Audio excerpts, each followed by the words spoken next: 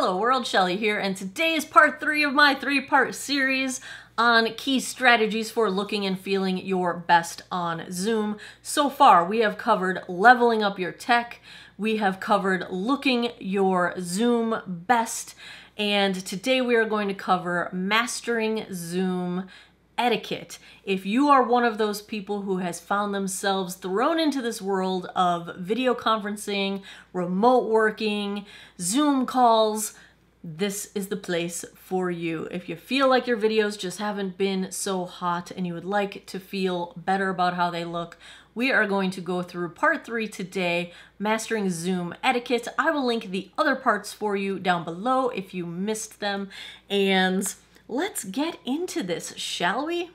Today I'm going to give you my 5 tips for mastering Zoom etiquette. The 4th one I didn't even think of until I suffered through a Zoom meeting with somebody violating this tip, so stick around for that one, but let's get back to the beginning. So these tips work whether you're talking about Zoom, WebEx, Skype, FaceTime, any kind of video conferencing software where you are on a computer or a laptop, etc. Now, tip number 1, mute your microphone when you're not speaking. This actually has a technological reason behind it. Most of these video conferencing software apps don't handle multiple streams of sound input very well. And if you've got ambient noise coming from one person, it might detect that ambient noise as the person who's supposed to be the active speaker. And a lot of these apps will switch between the active speaker based on the noise that it's hearing. And that can be really distracting, especially if you're not the active speaker and it keeps drawing its attention to you. So in order for people to be able to hear more clearly overall and to avoid disrupting that focus of the active speaker, it is best to mute your microphone while you are not speaking. That way you're not generating any ambient noise. It's also one of those things where when you're unmuted, if you're shuffling papers or if you're typing or texting, people can hear that. And you just don't want to come across as the person who's not paying attention, right? Even if you're not paying attention, you want to appear that you're paying attention. I've mastered the art of appearing like I'm paying attention. So generally, if you mute yourself, you're not going to be distracting people with those sounds, and you're not going to come across as if you're not paying attention because they won't be able to hear what you're doing outside of the video frame. Tip number 2, turn off any sources of ambient noise. That is TVs or radios in the background. That is dogs barking, pets running around. My YouTube videos are notoriously terrible at this, as I often have cats in the background. But this also is turn off the notifications on your computer if you are using that computer for a Zoom meeting. Turn off your cell phone notifications, silence your phone, that kind of thing. It just makes it a lot easier for Zoom to pick up your voice, and that way when people hear you speak, they will hear you much more clearly. This could also go so far as if you've got your house windows open and you live nearby a fire station, for example, that has a lot of fire trucks going by with lights and sirens and things. Okay, the lights they might not hear, but they'll hear the sirens. I used to live next to a firehouse, and it would have been terrible in the Zoom era because it was all the time. So close your windows, silence anything that you have control over, and it'll make your Zoom audio sound a whole lot better. Tip number 3, speak one at a time. This is so much easier said than done. Think about it. If you're having a conversation with somebody, it is so natural to laugh at the end of someone else's sentence or start talking or have your agreement words overlapping their speech. It's so normal in a typical conversation. These are not typical conversations, and this all goes back to the fact that the technology of these video conferencing calls doesn't really handle overlapping audio very well. So if you laugh on top of the end of somebody else's sentence, or you start talking in agreement before you start saying your point, but you're overlapping the end of their sentence, it really gets muffled and the software has a really hard time distinguishing what is going on. It sounds so simple, but it really is hard to get used to. One of the things you can do to help you get used to it is start to build pauses into your speaking so that at least if someone else is not consciously trying to do this, you are creating a pause where they could laugh, for example, and Zoom won't get confused. It will only have one person's audio to deal with at a time.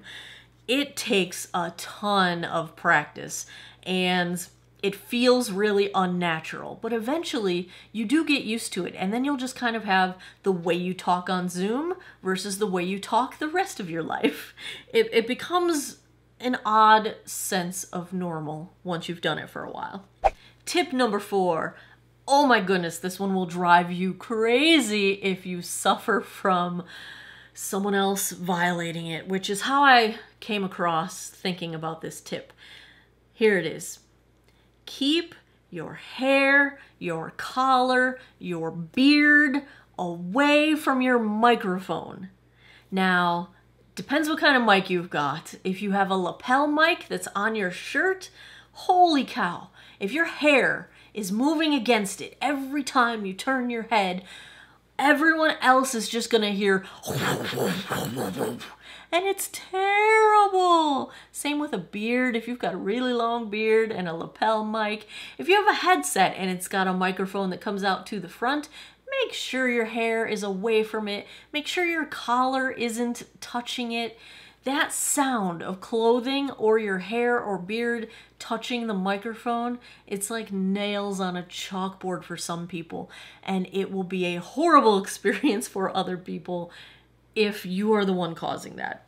If someone else is causing it, my recommendation is just ask them, maybe in the private chat, or just really quickly jump in and say, could you get your hair away from your mic? It's so unsettling. It is just that sound.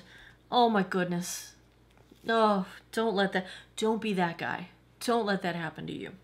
My 5th and final tip is minimize distractions. We have talked about this a few times already because it's so important. You want to minimize distractions in your background, have a nice plain simple background, minimize distractions in the noise you're making, minimize your ambient noise distractions, all of this really comes down to being a good steward of Zoom. Be the person who doesn't cause distraction. Be the person who looks fully engaged and really into the meeting, even if you're not. It just looks better if you are. There are easy little tips that we have gone over that can help you look like you are engaged, look like you're ready to go, look like you're paying attention and focused on the viewer and the speaker. And it's just, maybe it's a matter of appearances if you really don't feel like paying attention, and that's fine too. Just don't be the distraction. Don't be the one that's causing the voyeurism, reality TV. People are wondering what you're wearing or what's going on in the background or what that noise is. And, just don't be the distraction. There you have it. Those are my 5 tips for mastering Zoom etiquette. Part of the 3-part series on looking and feeling your best on Zoom. Remember, level up your tech, dress your Zoom best, master your etiquette, and you are going to be on your way to being one of the superstars in your Zoom meetings. Of course, you already are. You know that, right? You know you already are the superstar. But if you want to level up how you look, those are my suggestions for how to do it. I will have these 5 tips for mastering etiquette linked if you would like to sign up for a free downloadable little cheat sheet that you can print out and give yourself some reminders for your next video conference or Zoom meeting. If you enjoy these kinds of sort of helpful tech tips, give me a thumbs up down below. Please subscribe if you haven't already. I post new videos every Monday, Wednesday, Friday, 9 p.m. Eastern Time.